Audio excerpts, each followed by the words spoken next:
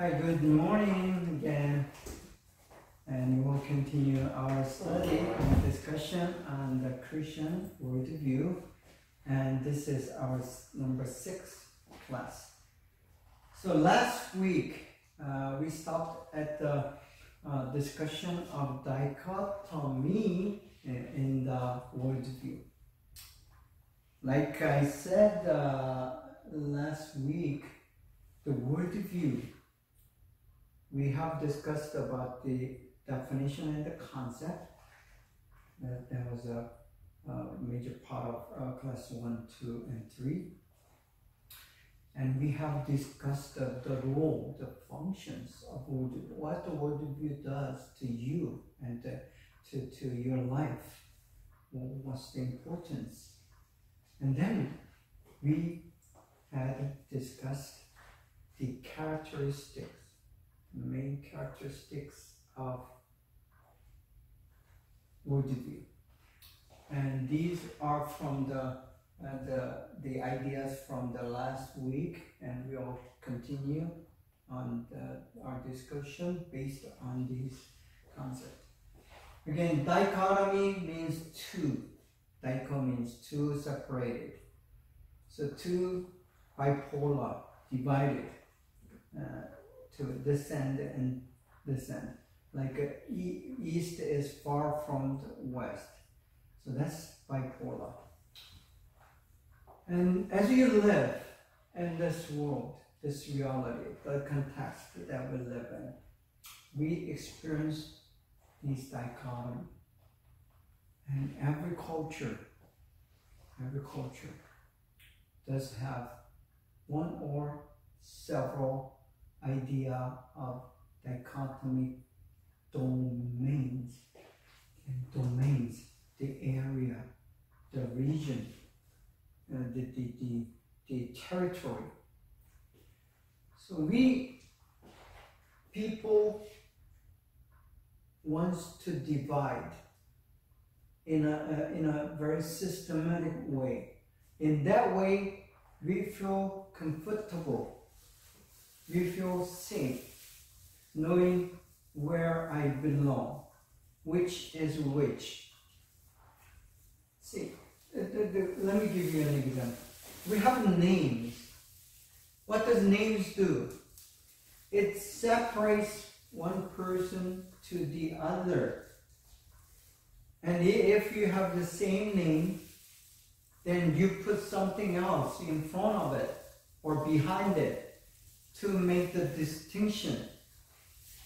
So we feel safe when the objects are distinguished, when we can recognize it, when we can identify that, then we feel safe. So that's the reason people try to separate into a certain system. And one of the main examples of this in worldview is dichotomy. It is strange that many does not have trichotomy, meaning the 3 different separation, but basically it has 2, because it's easier probably.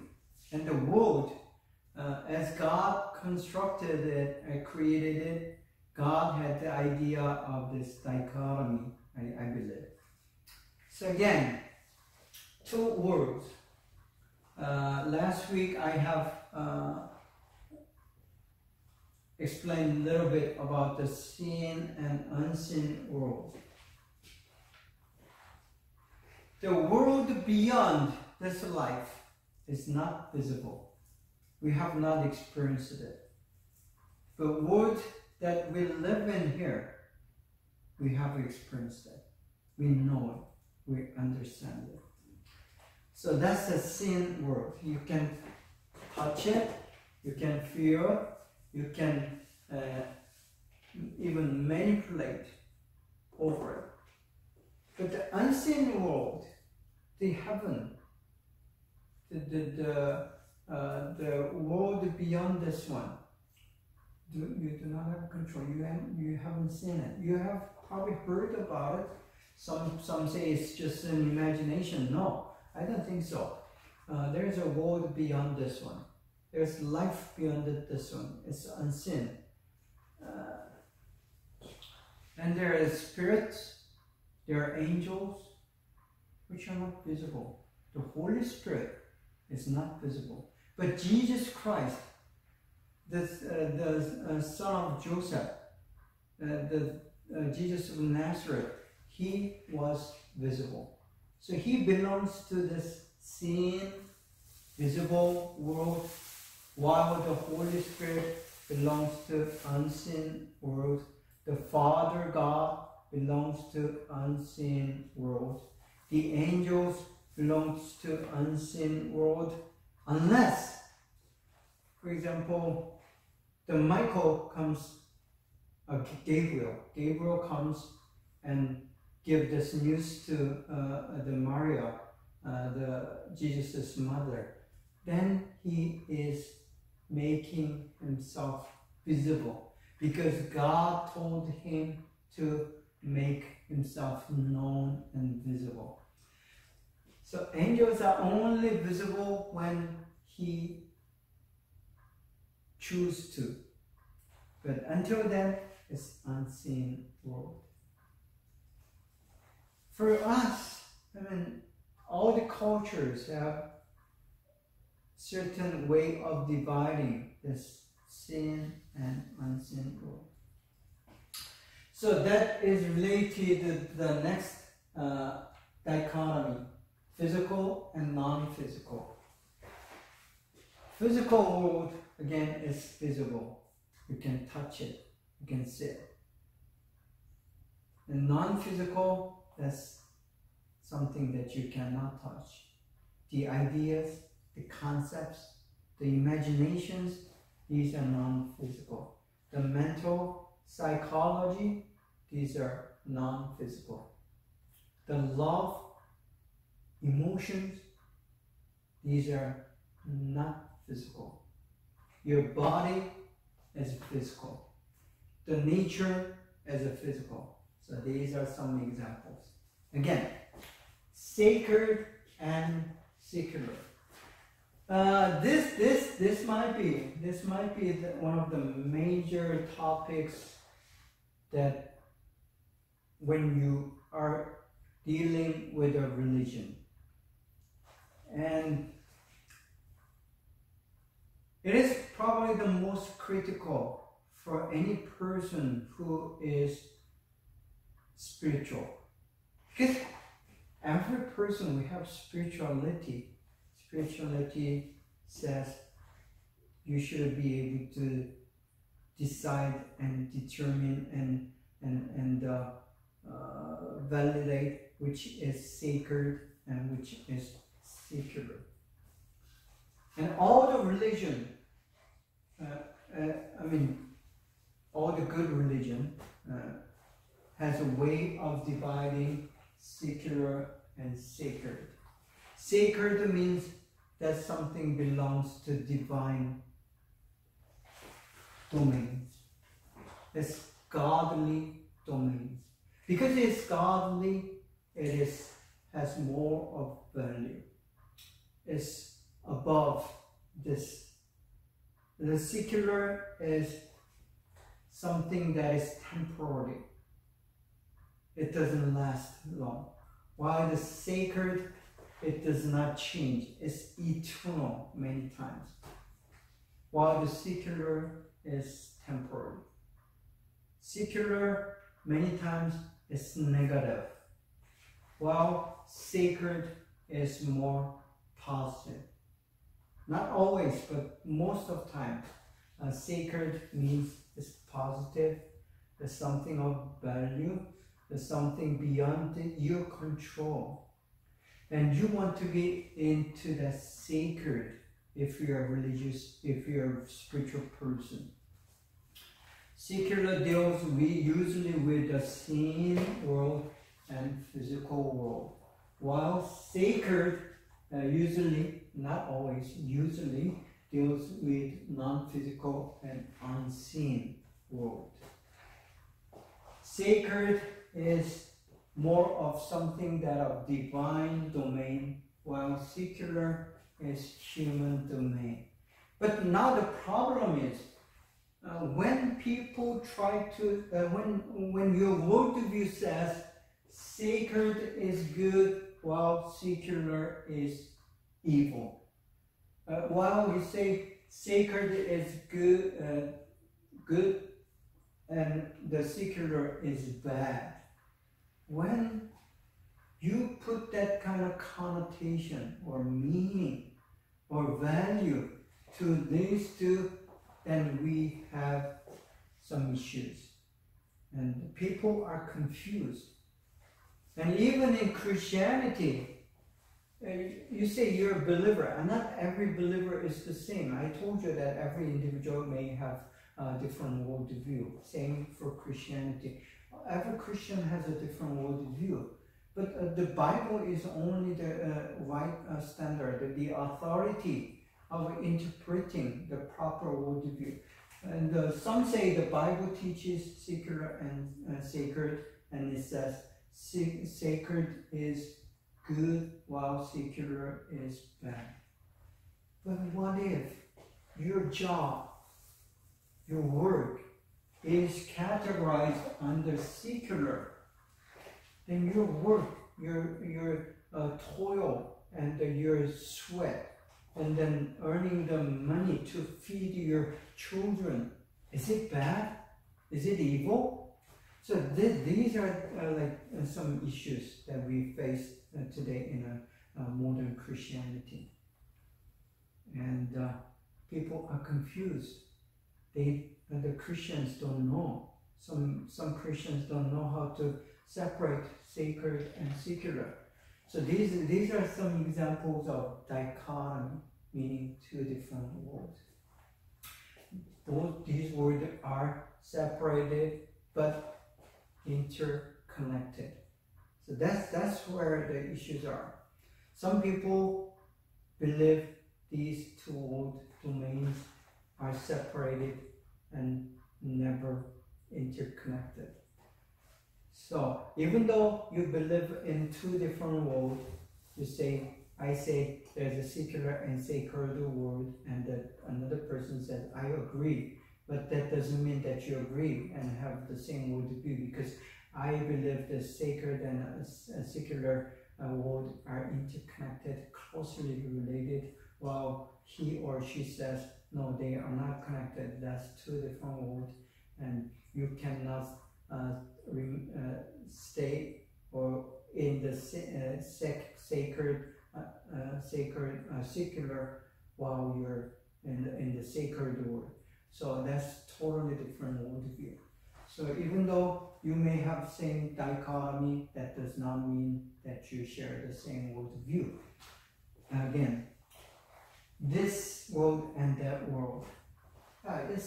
It has to do with the first seen and unseen. But this world, some say there's no that world. Because it's unseen, because you haven't seen it, that's not reality. Okay, that again, that word is reality. So some people believe that's not the reality, but I believe so. So if you believe that world, now the question is, what kind of world is that world? So there are different ideas. Buddhists believe a certain idea. Muslim believes they have certain idea about that world. And traditional Korean folk religion, they have a different idea about the life beyond this one.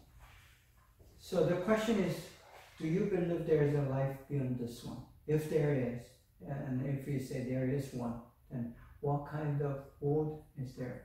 And then that next question is going to be, how are you going to enter that world? Because usually when you believe in that world beyond this one, there's a good one and bad one, hell and heaven, right?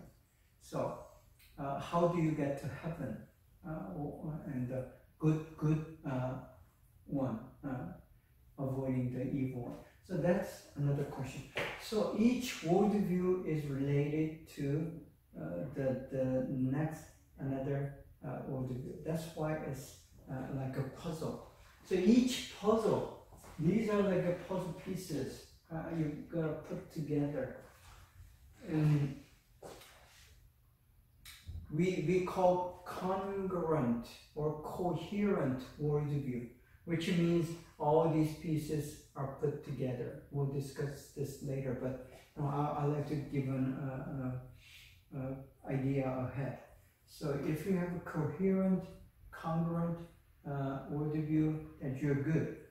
But if you don't, then you are in trouble and you're confused.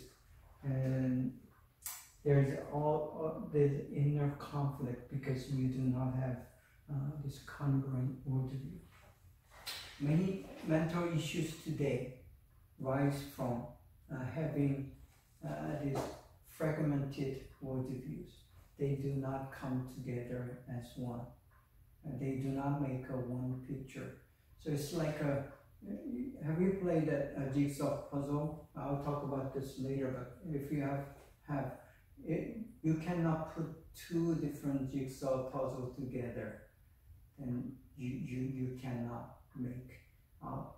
I mean, it's impossible, right?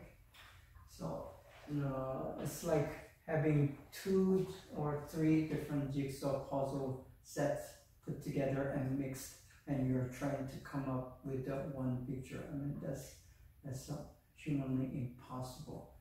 And when you're put into that kind of situation and stage, and you're confused and you have inner conflicts. So this is a model of some of the examples, secular and sacred. So if it's a verse or and, so see here, it says verse, you either secular verse sacred or secular and sacred. If it's interconnected, you're going to put this together and become one. But some dichotomy is as 2 separate domains. They cannot come together.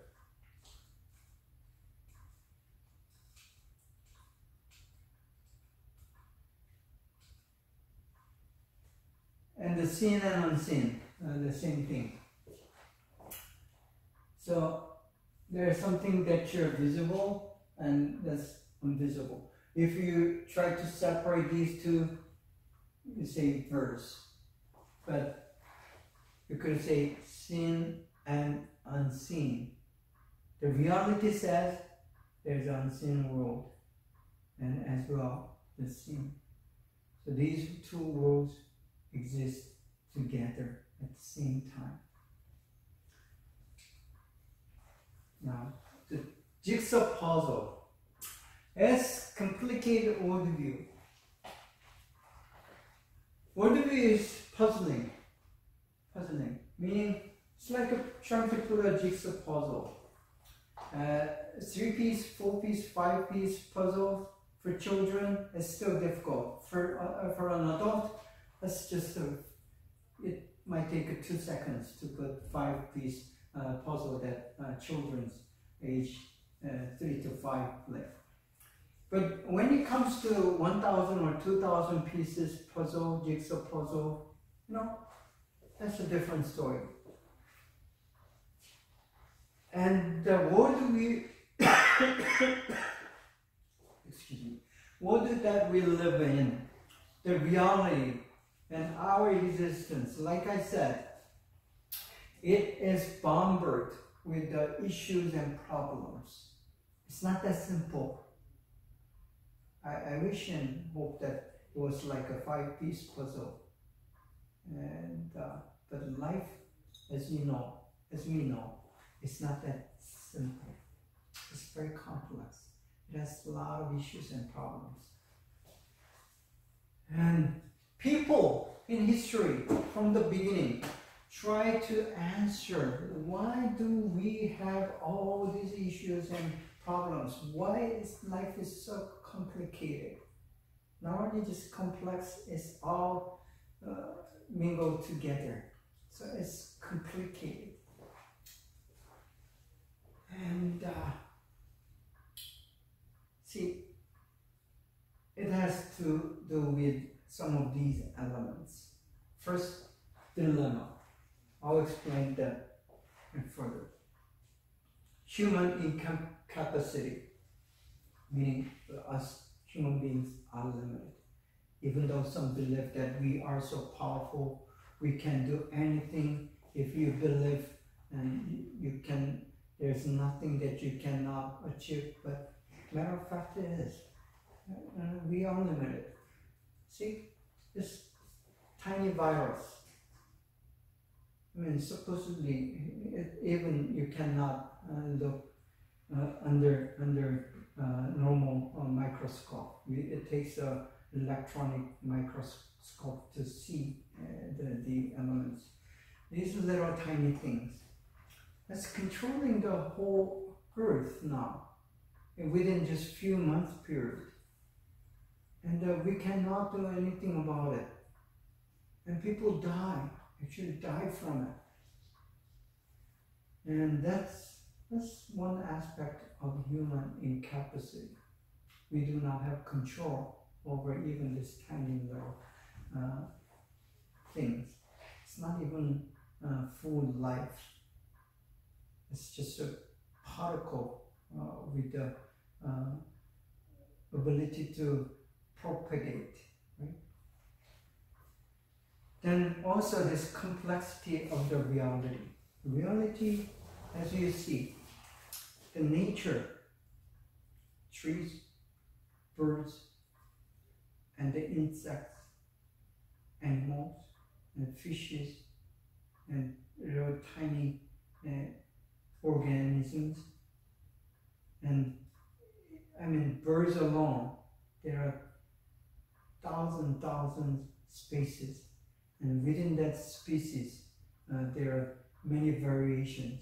See, so reality in that term is complex enough, but it is more complex when you look into the human life. There's nothing simple about human life. Okay, let's go into the dilemma, the topic of dilemma. Dilemma, probably it's 3 C's. Try to remember this. Contradiction, conflict, and confusion. So this is the nature of dilemma. Contradiction. Many things that we see in human life is irrational, meaning logically you cannot explain some of the acts, behaviors people do. It seems irrational. Why do you need to stock up the paper towel? I mean the toilet paper when the virus is coming? It doesn't make sense.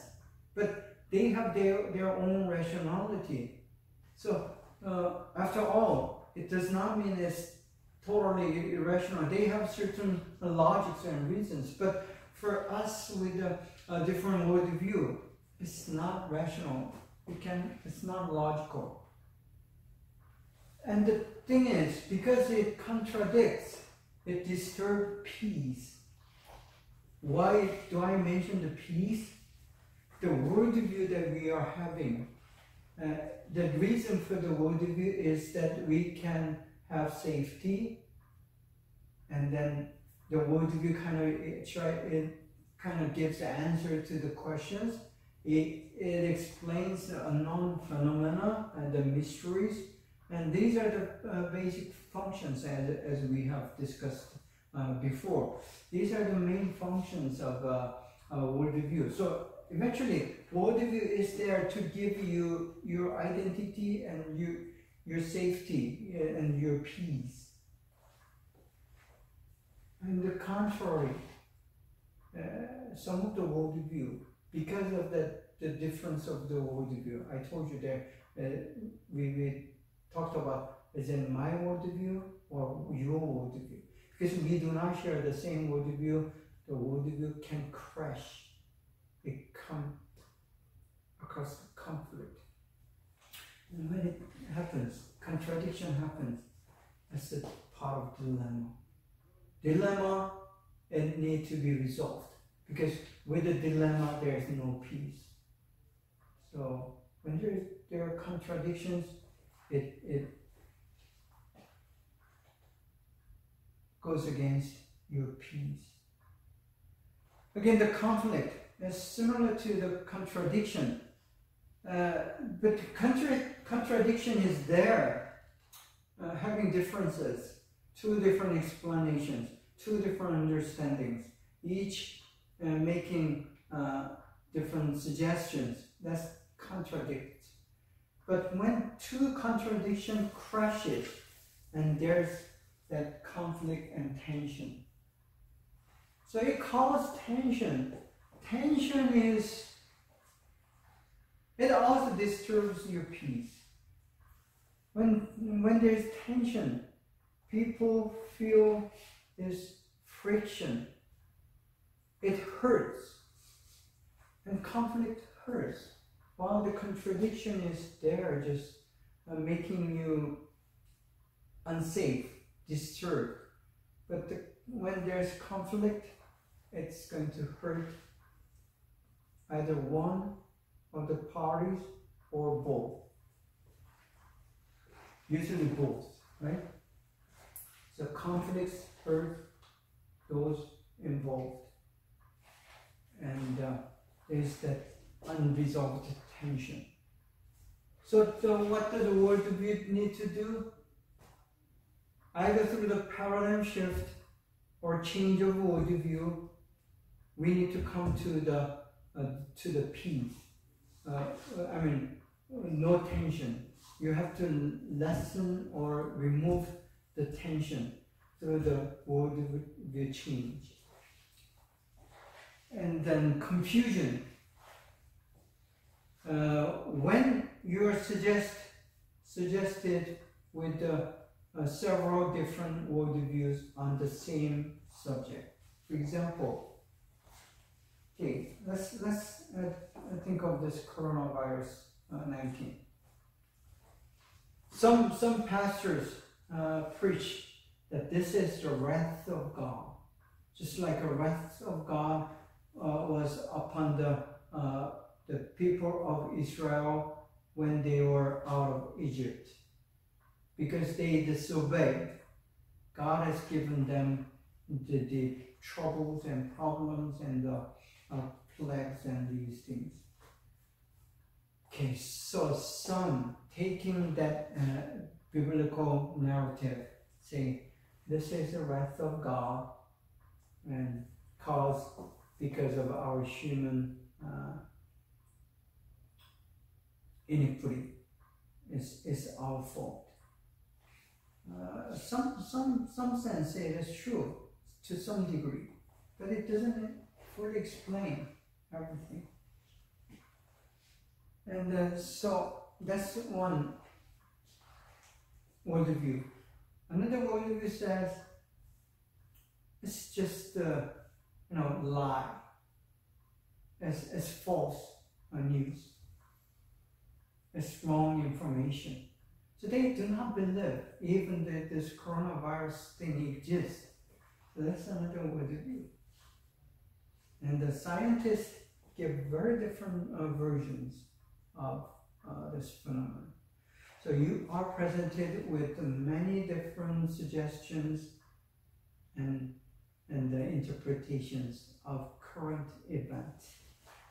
And we are confused.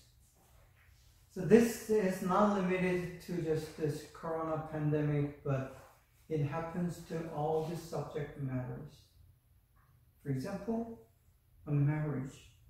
Today, many young people do not believe the marriage is a necessity. It's not mandated.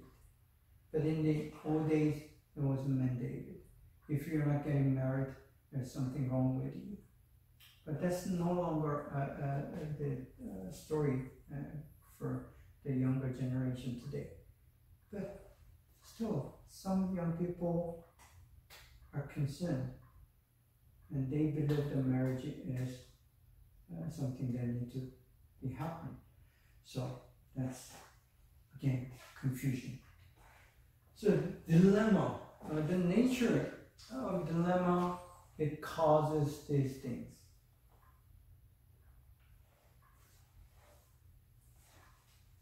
Okay, let's talk about what kind of dilemma does the worldview has to face.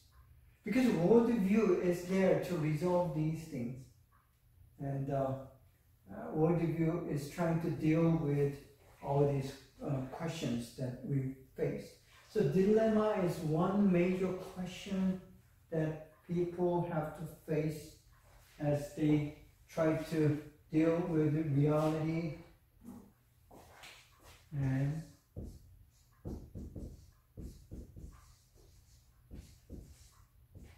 existence. Reality is something that is out there. Existence is how you are going to deal with this reality.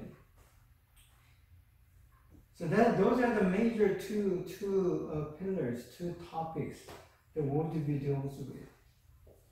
And you see the dilemma in the reality and existence. So truth dilemma is the first one. What is truth? And which is true? These are the main question, main dilemma all the people have to face. And honestly, when I ask you, what is truth? Can you tell me that? And which truth is the real truth? Okay. So if you can tell me this with a certainty and conviction, this is the truth that I believe. You have this belief, and you have a solid system. The first very key answer to the worldview question, worldview dilemma. So anyone and everyone has to resolve this dilemma, the truth dilemma. If you do not have resolved this dilemma yet, and then your worldview is not into a picture. Your puzzle pieces are everywhere. You're still at the very beginning.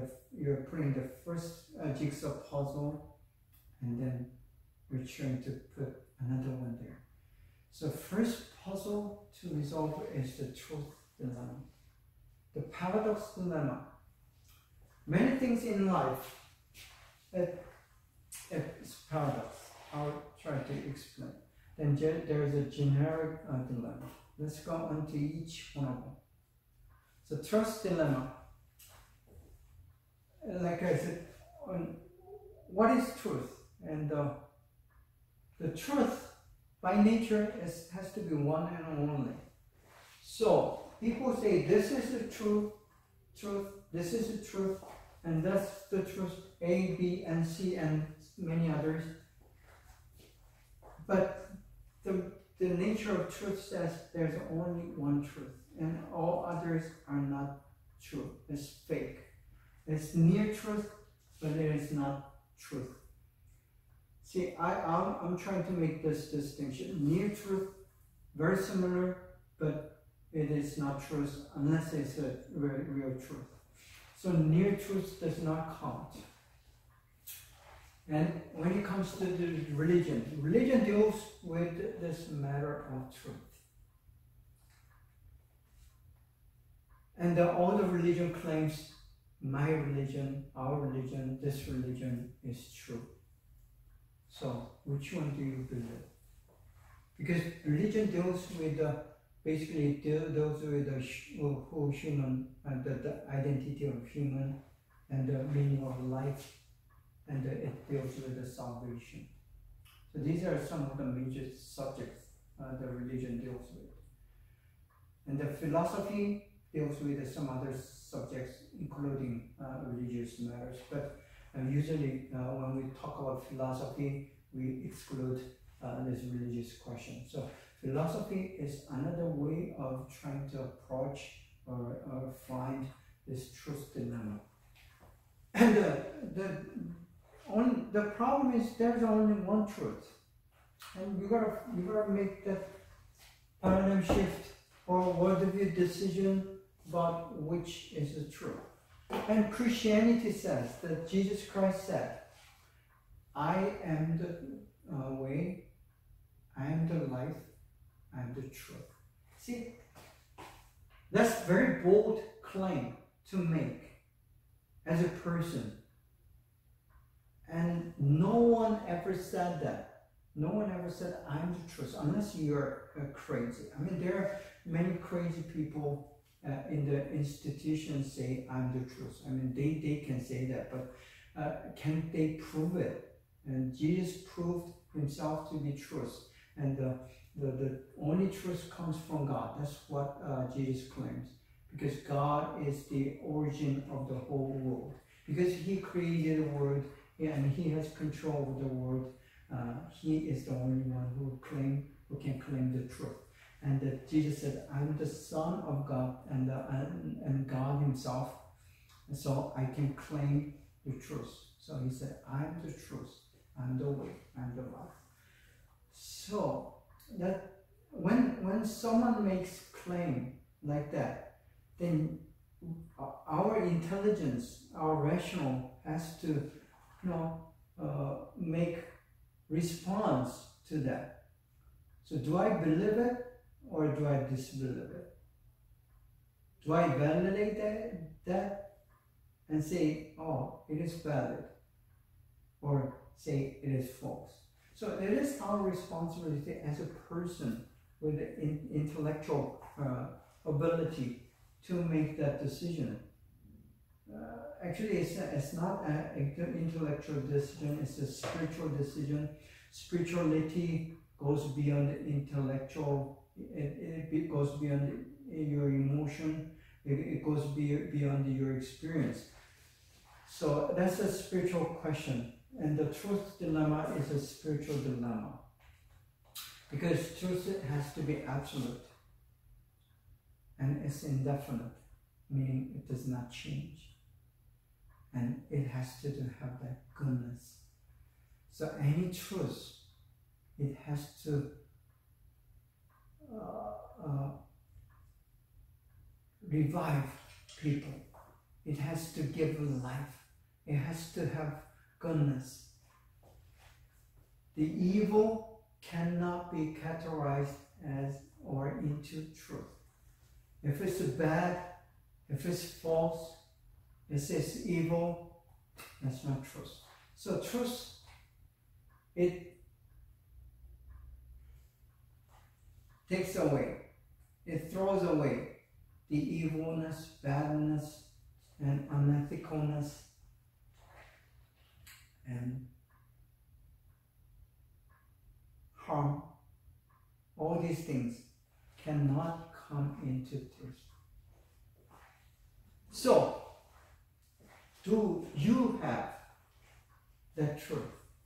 Can you claim what you believe is truth? Not only claim, can you prove that is the truth? And only one person who did that is Jesus, of the Christ of Nazareth. And the Christians, I mean, as human beings, we have choice to make, whether to investigate it, do the research, and listen more to Jesus' claim and make that decision. And if you have studied it, and if you have said, "No, I cannot believe this," and then you have done your share. But that does not end there, because you have to present your own truth, what you believe to be true. Because without solving that truth dilemma, your life is in jeopardy, meaning it's in trouble. And you are going to live a troubled life all throughout your life. without resolving this first dilemma. Next, paradox dilemma. And if you have lived 20, 30 years or more, and there are many paradoxes in life, and it's a kind of dilemma. And example, the concept of paradox is something seems that totally contrary and cannot exist together within the one linear logic, but it does exist within the logical frame. So that's paradox. I mean, see, the statement I made itself is paradox because it has to exist. It cannot exist within linear logic, but it does exist within the linear logic. So that statement itself is conflicting. It doesn't make contradicting, and it doesn't make sense. So when we say it doesn't make sense, that means it's paradox. So how many things in your life that you have experienced doesn't make sense? Many. And it's, when you say that, it's certainly, it's not only dilemma, it's a paradox. Life and death. Life and death cannot exist together. But Bible says, and your experience says, you're living, but you're dead. Have you ever experienced death? I mean, not physically dead, but you know you're dead, even though you're living. You're breathing and you're healthy, but you're just like a dead person. That happens, right? So that's paradox. How can life and death coexist at the same time? And good and evil, yeah, as you see the world, the evil still prevails while good is there. And even within one person, not just someone else, I'm not speaking of someone else, but yourself, myself. If you see into your heart, there's good and evil. Because good and evil are motives, as the Bible defines it. Good is motive to serve others, to give to others, to sacrifice for others, to love others. That's goodness. While the evil is to serve yourself, to satisfy your ego, to fulfill your desire and your greed. That's evil. Or even go further, to use others for the favor of your own good. See? Your own gain, your own advantage. If you're using some people and you make them to serve, see this vertical? The lower people, whatever that lower is, need to serve you because you are on the top. That's the evil. See? Some people think evil is killing or stealing, but basically killing and stealing is only a behavioral part of evil. Your evil is inside. It's your motive. It's who you are. Because Bible says the motivation, that's who you are. Do you know why Adam and Eve was kicked out of Eden? Because of that evil motive. They did not trust God. They wanted to serve their own ego, their own greed, their own desire. Once that happens, they can even break up with God. So the word, break up, is a good word to understand the evil. So when evil, the human beings around you, the reality, the so-called people around you are not just, they are not no longer human beings, they are resources. They are usable goods.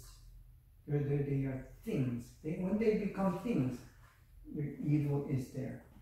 So we know that evil and goodness, it exists at the same time. As not even the different time sequence, it happens at the same moment. So that's a paradox. And rich and poor, you know that rich is up there and poor are there. Even though God has given more than abundant for every and each person, because the human greed and human ego, it is limited to some people and it's more than enough to some people, and they desire to have more. They continue to gather more, and not only gather, but they even take away from others. See, in Jesus' parable, he talks about this farmer or shepherd who owns 99 sheep, and he goes 99 sheep and goes after that person who has only one sheep and take that sheep away from him to make it 100. See, this is the rich and poor paradox. Because God has given us more than enough to share. And when we share, and it will be abundant for each person. You can eat with the belly full and will still have remaining. Same thing with the story of manna. While the Israelites came out of Egypt, when they were in the wilderness, they were asking for the food, and God has given them something called the manna every day. And then God told them, just gather enough for a day. So that's enough for a day. And then some people gathered more than enough, and it rots. See, that story tells about this paradox again.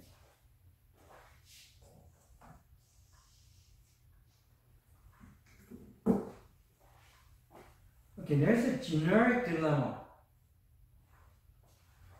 This is us human being experience within about the existence. Okay, for example, question like, what is the best? What is the best? So this is a general dilemma.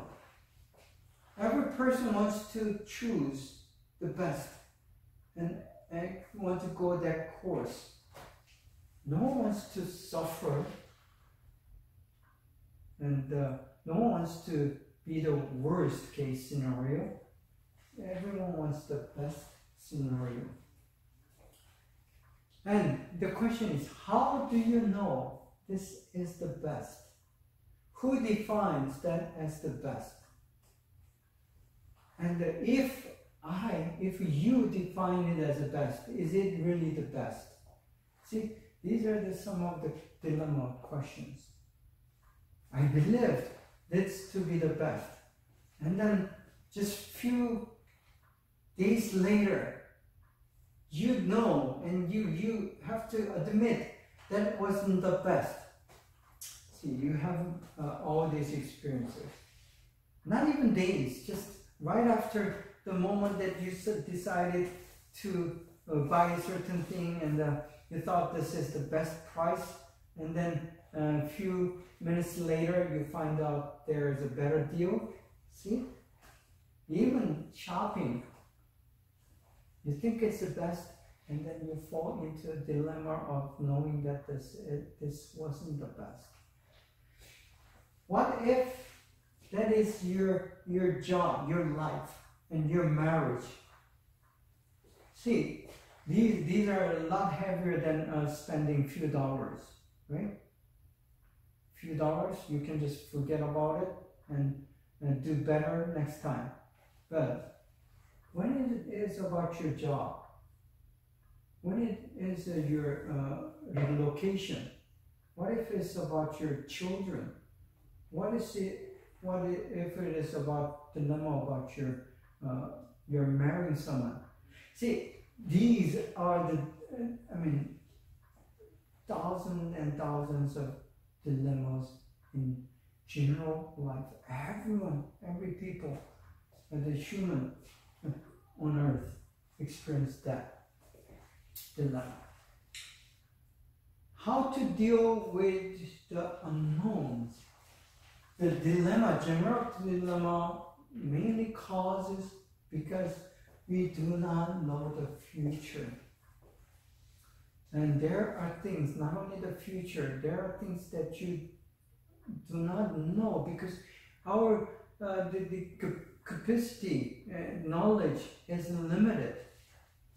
For example, let's go into examples.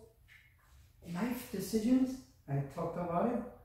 Limited resources, you only have certain amount of money, but you have to buy food. You are out of work because of this coronavirus thingy, and you only able to live unless you have that paycheck, whether it's weekly or monthly. And if you don't have that and you don't have income, then you cannot buy food and you go hungry. See, the limited resources. You don't have all the money in the world. You can only earn certain amount of money per month. And even that money is not secure. So when you lose job, your resources are critically limited. And then values and priorities. Many decisions that you have to make, it concerns certain values.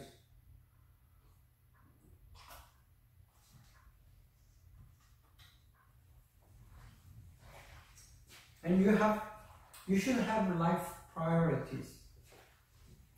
But can you stick with or remain with that value and the priorities?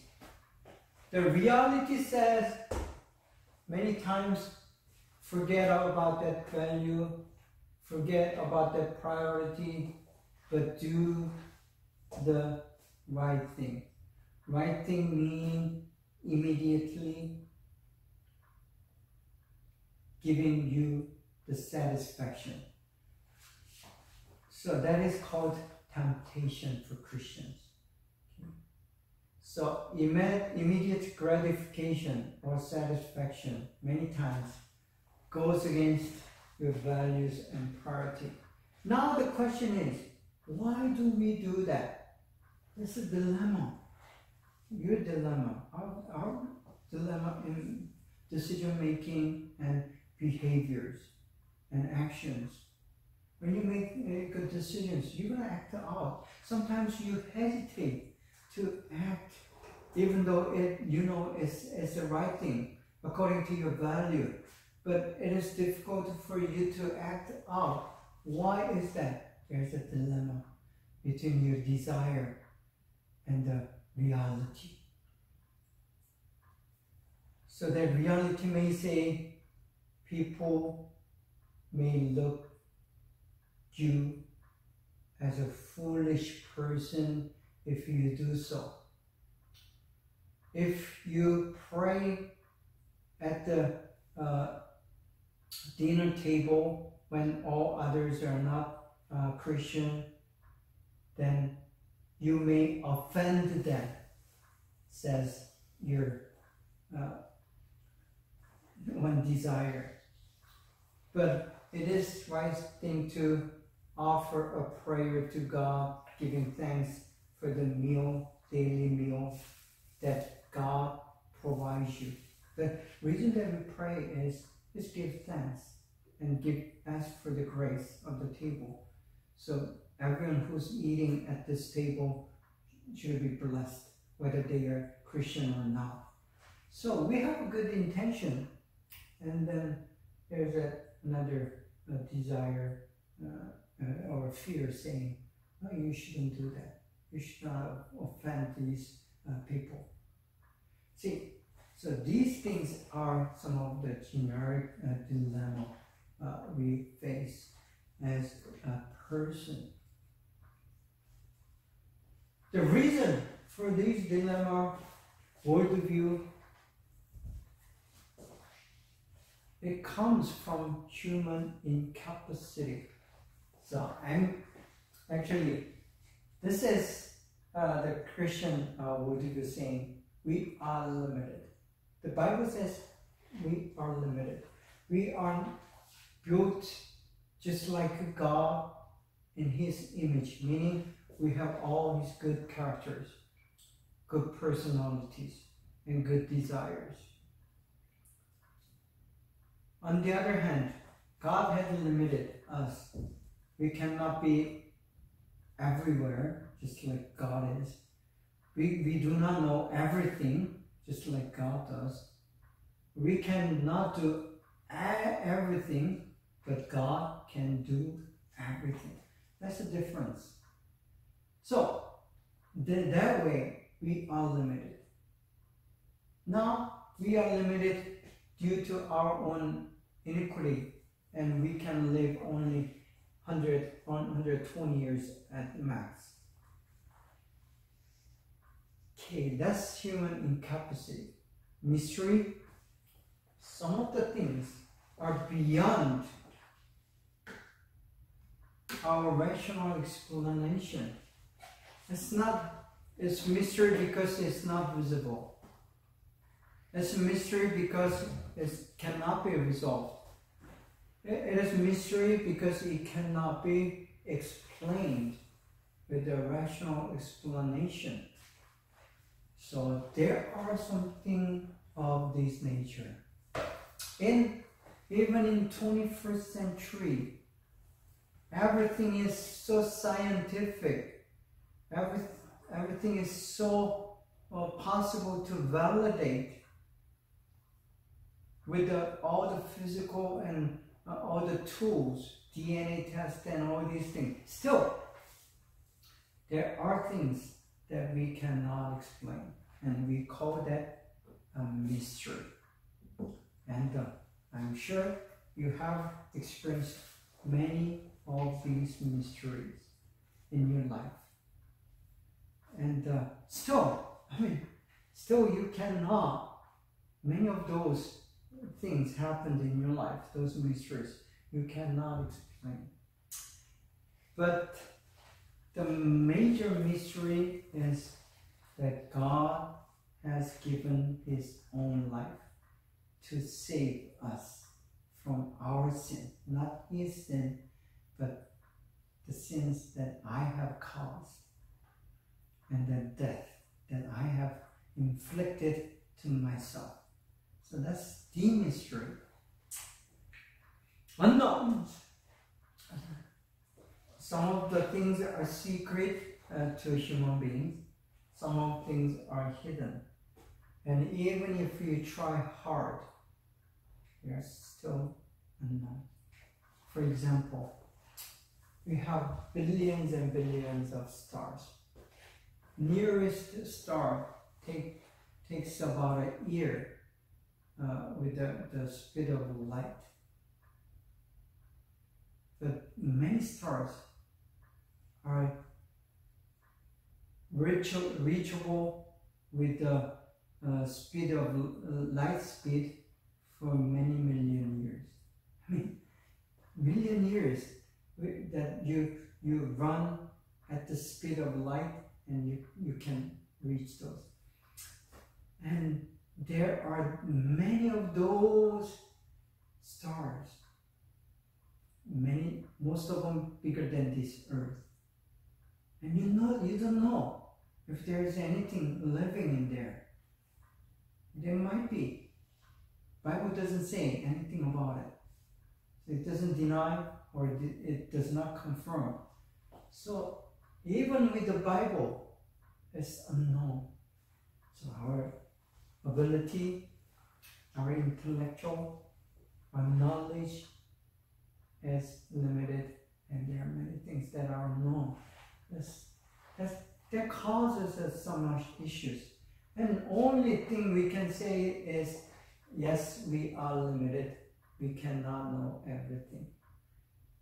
And you humble yourself. That's who we are. We cannot be God. And ignorance. Ignorance is different from unknown in sense that the knowledge is already there. The people does not acquired that knowledge. That's his or her fault, being ignorance.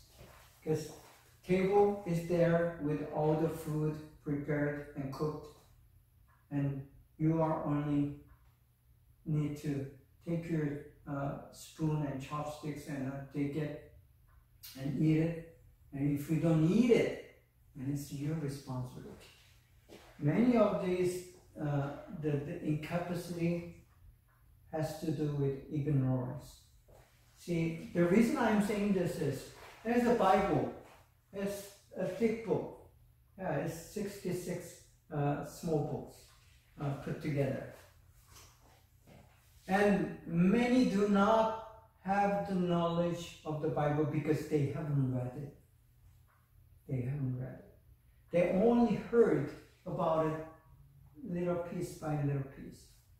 And they have no idea about the whole Bible.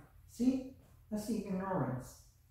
And you cannot blame anyone else for not telling you the truth. The Bible is in several thousand different languages. So you have no excuse for not reading the Bible. See, this is ignorance, and it can cost your life. Indifference meaning you have no interest, no desire.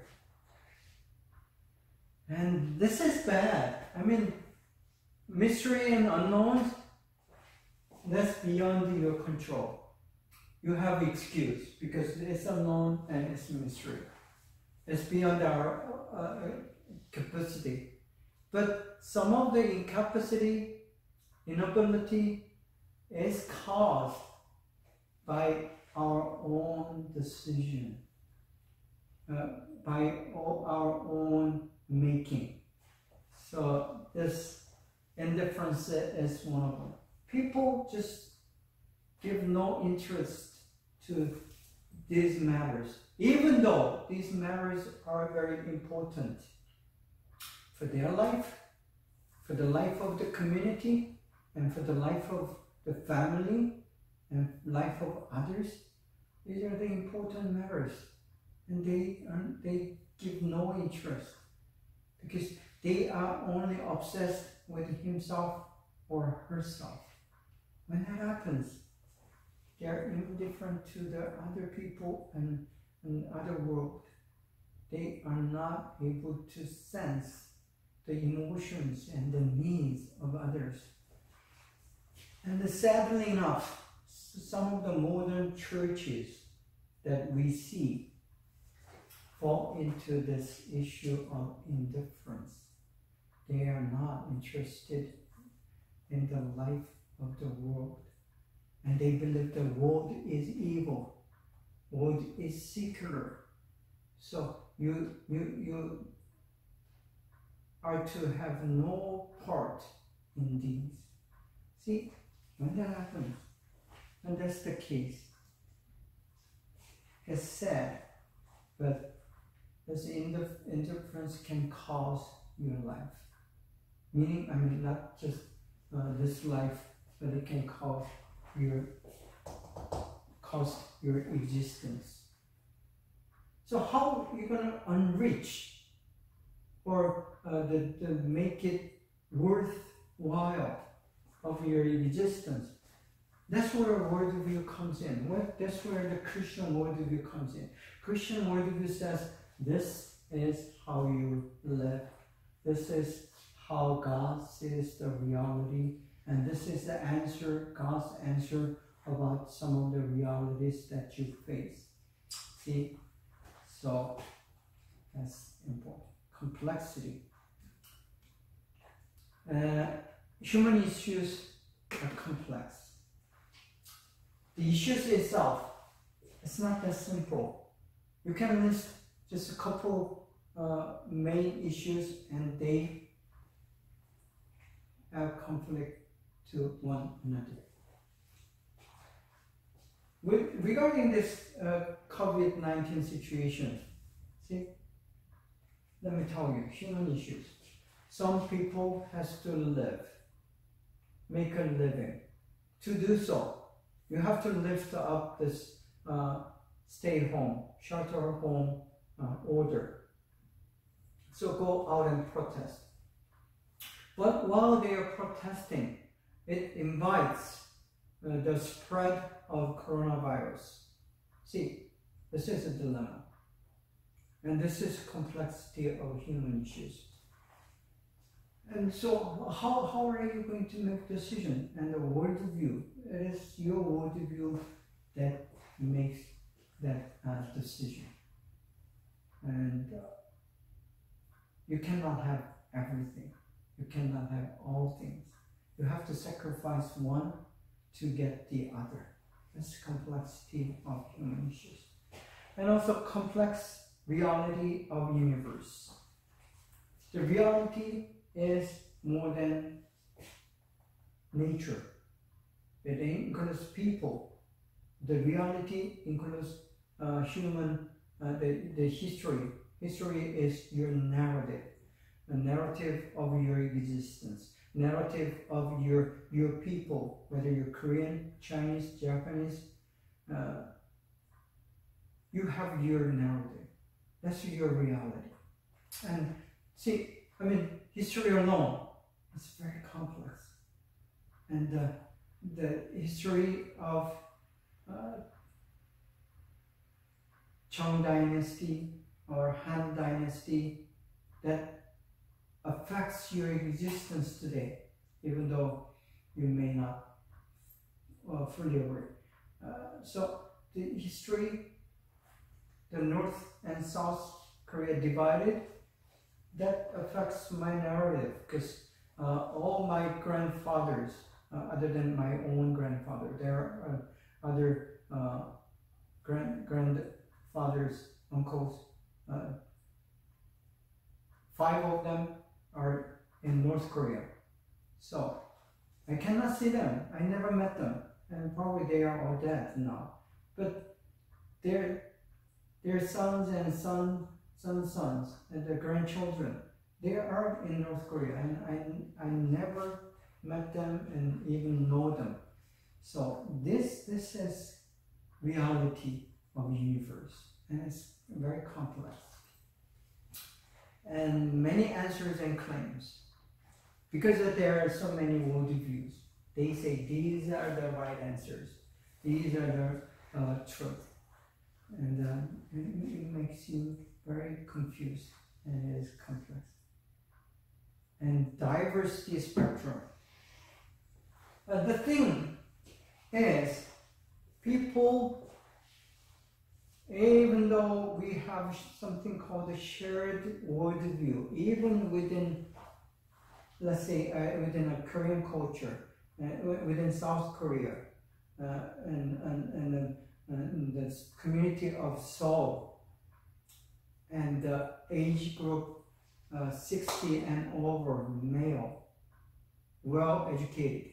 I mean, even within that limitation, there are several factors, 5 factors limiting the population. Still, within that category, there are many diverse aspects, male and female, young and old, and having more and having less. These are the diversity factors. When people are diverse, that automatically creates a different worldview, because these diverse factors affect the formulation and establishment of your worldview. So human diversity causes the complexity, and it is our job to understand this complex nature of the worldview, but while acknowledging the complexity, we are trying to come up with the right answers. Okay? So this is for today, and thank you for listening and watching, and have a wonderful and nice week, and we'll see you next week. Bye everyone. See you. God bless.